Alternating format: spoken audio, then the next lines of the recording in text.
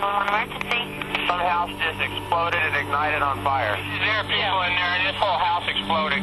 Okay, we do have police and fire on the way. Were there people inside the house? Yes, there are. They're probably dead. Robert Fisher, his wife Mary, and their 2 children live in this Scottsdale, Arizona home. The blaze is no accident.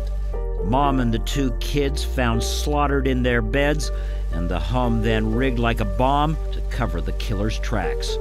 Missing is Robert Fisher. As of 6 o'clock this evening, we're going to suspend the search based on the fact that we have no further clues. Almost 20 years later, Robert Fisher is still on the FBI's most wanted list. This man stood over his children, slit their throats so deeply he almost decapitated them, and then also slit the throat of his wife and shot her in the head. Hundreds of leads proved dead ends. Until now. Emmy Award-winning investigative reporter Rob Koebel is back on the case.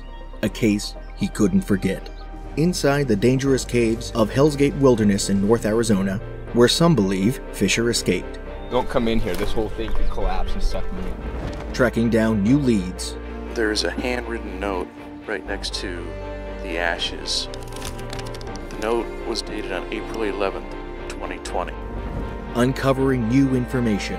He was pounding his finger on the flyer and on Robert Fisher's face? Yeah, and saying, you know, why do you have his picture here? This is my friend. Could Fisher still be alive?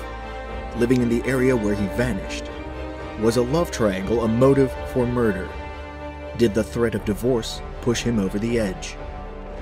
Seeking Justice, the hunt for the FBI's most wanted Robert Fisher is a multi-part limited series hosted by Rob Koebel.